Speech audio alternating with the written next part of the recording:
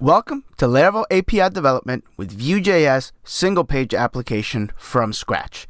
The following episode is going to be an excerpt from the full course now available on Udemy. If you're interested in developing robust Laravel APIs with a front end built on Vue and Tailwind CSS, then this is the course for you. We go into great detail talking about things like authentication, testing, Tailwind CSS, Vue JS, Laravel, PHP unit, and so much more. So I hope you'll join me for the full course. Go ahead and click on the link in the description to get sent to the Udemy page where you can purchase the full course. I hope you enjoy this episode. Let's get right to it. So our project name is Jot. So we're going to run Laravel new Jot. Now, of course, this is going to craft a brand new Laravel application and it's going to set up everything that we need. So let's go ahead and let it install and we'll be right back. Okay, it's ready to go. Let's go ahead and cd right into that directory, and then we'll open it up in PHP Storm. Okay, so as with every single brand new Laravel application, there's going to be some setup involved with this. So the first thing is I know that I'm going to need some sort of authorization and authentication. So why don't we run the make auth command right now? If you're not familiar with it, you can run php artisan help make auth. So this command will basically scaffold everything that we need for a basic login and registration. This is what our application is going to use. Now, of course, we're going to use this in a slightly different way because we are building an API and we are not building a true 100% Laravel application. It's going to have that mixture of Vue and it's going to be powered by an API that Laravel is going to power for us. So let's go ahead and run php artisan make auth. And this, again, will scaffold everything that we need. So if we jump back to PHP Storm, we can take a look at some of the files that it added. For example, if we go into our web.php file, this file now contains all of our authentication routes. So that's pretty cool that Laravel does that for us automatically. We're actually not going to need a lot of this stuff here, so I will erase it eventually. So next in our setup, how about Vue? Of course, we know we're going to use Vue, but by default, Laravel actually ships with Bootstrap and Vue. So let's take a look at that. Let's go to our package.json file right in the root of our project and take a look at this. We have Bootstrap, we have jQuery, so there's a couple of things here that we don't need. So to get rid of these, of course, we could go in through the code and do it manually, but better than that, we can use another PHP Artisan, which is PHP Artisan Presets.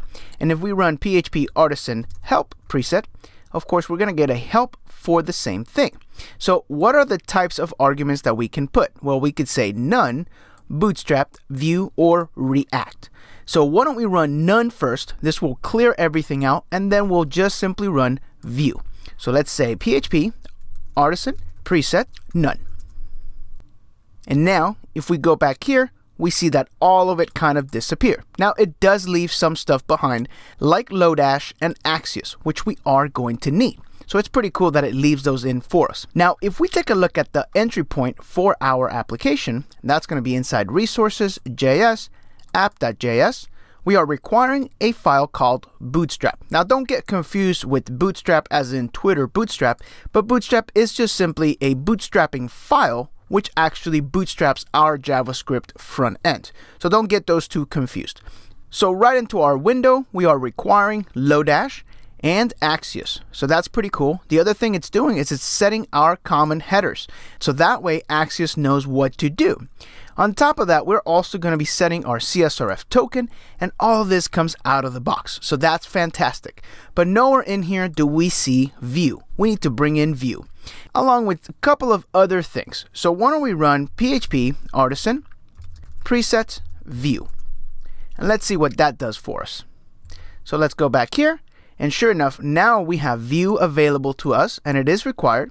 And if we move back to the package.json file, we do have Vue now. Now there's going to be two more dependencies that we're going to need, so why don't we require those now? So to bring in a new package, we can say npm install, and what I'm looking for is Vue-router and Tailwind CSS. And then we're going to save those in our dependencies for development. Now there are two sections for this. We want them inside the dev dependencies. A little bit of this has to do with the way that we're going to deploy our projects. So we're going to compile all of our JavaScript files, so there's no need for us to actually have any of these npm packages installed in a production server. So let's go ahead and run that command now. And with this, we've installed a couple of dependencies that we're going to need for our project, mainly Tailwind CSS, Vue, and Vue Router. And we've also cleared out of any unnecessary bootstrap stuff that comes with Laravel. Alright, so we're just about ready, but of course our routing needs to be different. Now typically in a PHP application with Laravel, we're going to use the web routes, but of course in a single page application, we need to pull in Vue Router. So in the next lesson, let's go ahead and get started with Vue Router.